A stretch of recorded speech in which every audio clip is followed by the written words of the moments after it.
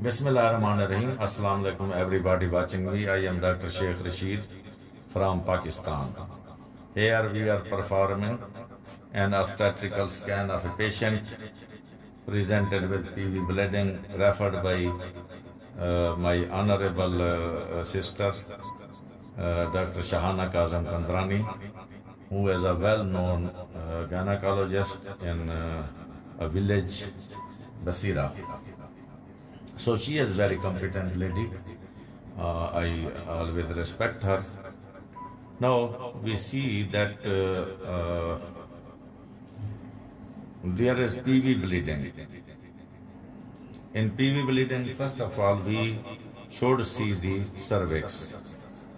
This is the cervix, no placenta, no placenta. Now we come and see the placenta. As we see here, this is the placenta, and this is a retroplacental hematoma, complex fluid collection, about 40 to 50 cc is there.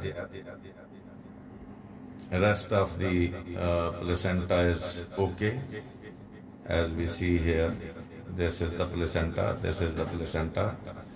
In this portion of placenta, there is retroplacental hematoma, which is suggestive of placental abruption.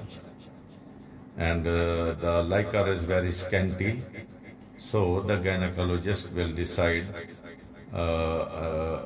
how and when to deliver the baby. And as you see here, there is a thin streak of fluid coming down along the uterine wall, which is most likely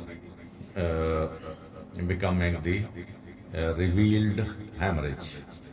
So, thank you for watching the retroplacental hematoma or placental abruption. Islam Zindabad, Pakistan Zindabad.